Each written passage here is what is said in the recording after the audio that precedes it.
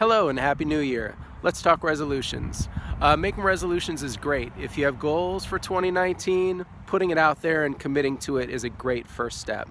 I do want to talk about the best way to do that, so if your goals regard health, that it's something you can continue into the future. A lot of people out there think that the best way to change your health is to dive in with both feet, turn your life upside down and make all the changes all at once. And it's understandable if you think that, because probably most of the people you've seen succeed have done exactly that.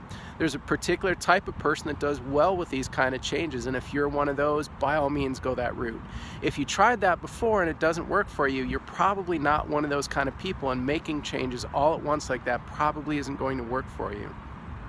If you've made resolutions about your health, and I hope you have, know that is a marathon race, and you don't have to dive in all at once. Think about the changes that would happen if you just changed 3 or 4 habits in your life. If you spent 2 months or so on each habit, working softly with it, working comfortably with it, at a rate that works for you, what would your change be 6 months from now, 8 months from now, or even years from now, as those things become habit and become things that you can sustain? So if you've made resolutions about health, and I hope you have, consider that, especially if you tried before and failed. Thanks.